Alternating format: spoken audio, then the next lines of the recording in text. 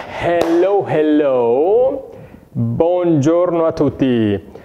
We're here from Cremona and welcome here back to my channel. I had a request from Tamara. Don't remember her family name, but Tamara made a good question about the string heath. The string heath at the upper nut, next to the peg box. And that's actually a good question, because you see plenty of things which are not very much under control. So there, I just want to give you a small explanation. I will write the measurements down below in the video. So now let's make it. Now I'm thinking of, okay, this is now the fingerboard all the way, yeah. And here you have here now your peg, your upper nut, okay. And then you have here somehow here behind the peg box. I don't know, this is not very well. I'm glad I didn't become an artist, but you know, this is the fingerboard, okay? Very, and here you have these notches where the string lies.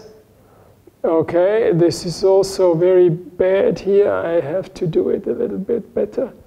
And then like this, okay? So, and if you now see this, now I have to explain you how you can see this here by taking an instrument. It is like seen from like this, nah?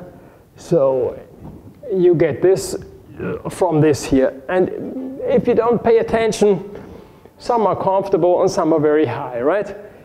The right measurement is actually very individual.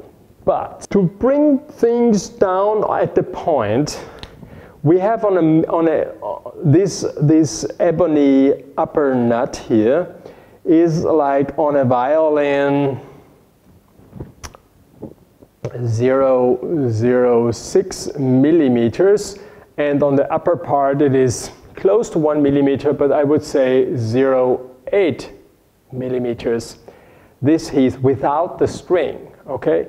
Where the string leads. This means that in the middle is the compromise, so it becomes 0.7, and it is not somehow, I really measure it very precisely, okay? So once I have this shape from here to here, like it's a little bit going up a little bit, then from here to the rest I can make it round, okay, like I designed it here. But initially I make it a very clear shape, exactly the same curve like the fingerboard. Now once I put in my strings, now this one here is a little bit too much over there, but distance should be all the same.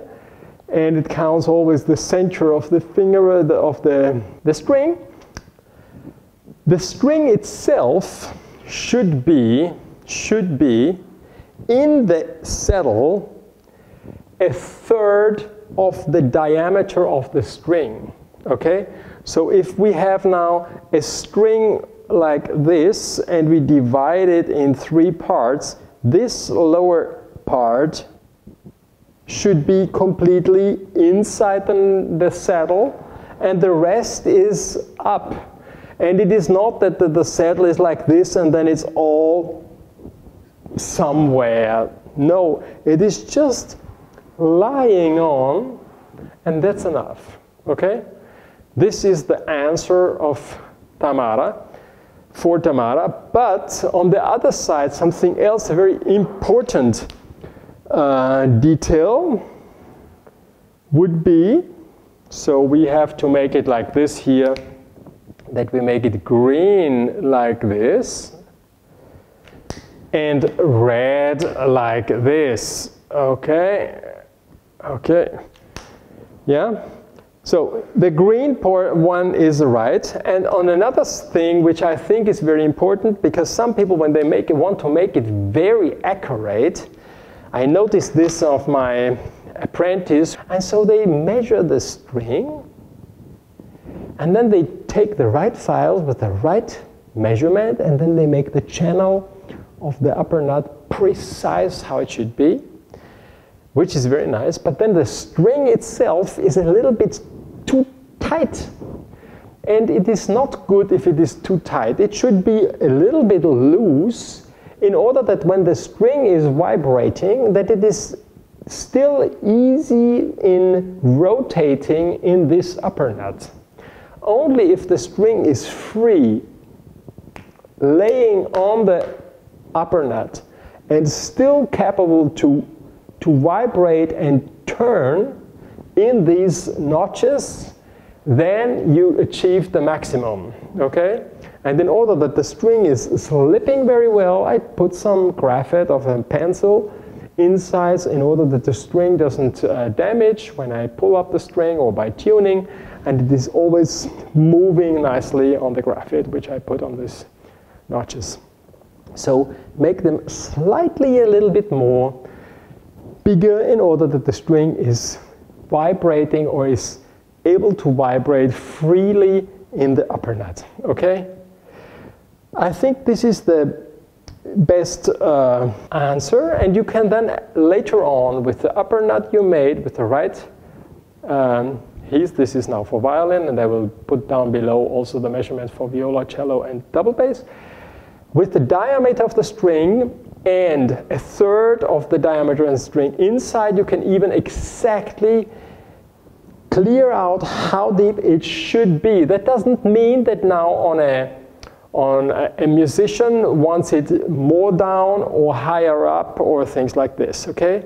And very often the impression of how it feels to pull, to squeeze the string also depends on instruments, on the shape of the fingerboard. If somebody made the fingerboard too hollow, and then here in this positions it feels like really deep and is on the long run not comfortable, okay? So you need somehow to have from everything the right measurement, and the truth is always in between two realities, okay?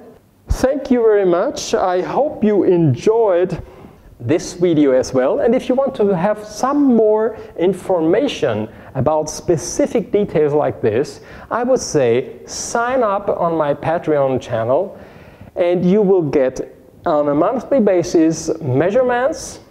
You have the chance to take part of my question and answer, and you can every month take part on the live question and answer transmissions, or if you don't have time at that time, you can later on see all these live transmissions later on and study and make me questions. And if when I get some question on Patreon of my patrons, I take my time immediately, and I see it like a message of my wife that should ask me something, and you can ask me and I will answer you right away.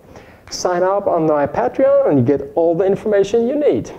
All the best. Bye bye. See you. Bye bye.